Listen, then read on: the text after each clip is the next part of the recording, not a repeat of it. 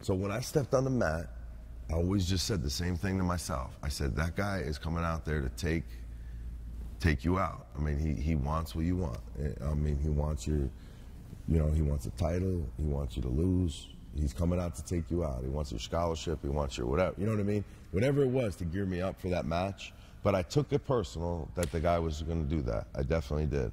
And I tried to do everything in my power to, like, make him pay for that. I didn't want him to take the mat. My goal was, like, the coaches would be like, hey, man, I